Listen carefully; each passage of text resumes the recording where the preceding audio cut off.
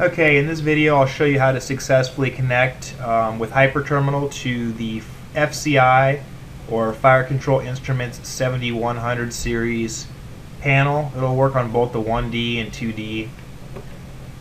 So basically HyperTerminal is a pretty awesome program. It only comes on Windows XP and later. So if you don't have it, or if you're running Windows 7 or 8, your computer's not going to come with it. So if you want it, feel free to join my Facebook group. I'll put a link in the description of this video, and once you're in, just message me and I'll send you over the file so you can have it. So basically, once you do have HyperTerminal installed on your Windows laptop, just simply double click to open it up. It's going to ask you to give this connection a new name, so we'll just call this one FCI 7100. Like I said, it works on the 1D and 2D, so there's no reason to differentiate between the two. So we'll just leave it at FCI 7100. Click OK. Select the COM port that we're going to connect to the panel with. We'll just leave it as COM1 for this example. Hit OK. And then once you get into the port settings, the bits per second is going to be 9600. Data bits will stay at 8. Parity will stay at none. Stop bits will stay at 1, and flow control will change from hardware to none. Once that's done, apply and hit OK.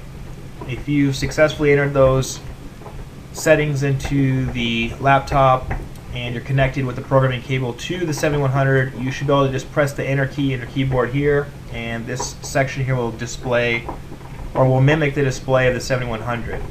Now, with this particular panel, if there is an issue with connection, there is another setting you can try. And basically, if you go to your control panel on your laptop, it'll open up a screen like this. Once you're underneath hardware and sound, go to Device Manager and go to the ports right here.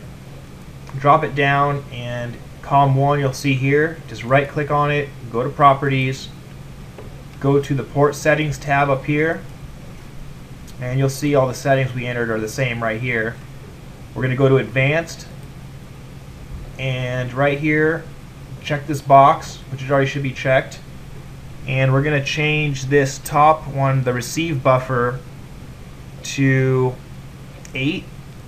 Just drag it over to 8, and we're going to move the transmit buffer to 11.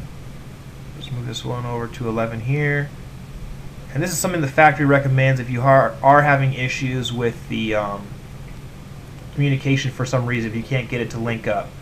So put those settings in there, click OK, OK, and get out of here. And try to hit enter again once you're in this screen, and you should be successful. I've had to do that a couple times, and it actually works pretty good.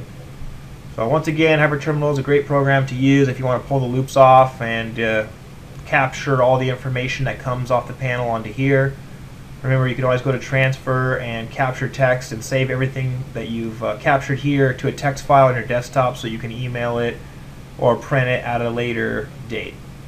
Alright, be sure to subscribe to our channel and check out our Facebook group, links in the description, and check out our other videos regarding HyperTerminal and other fire alarm related topics.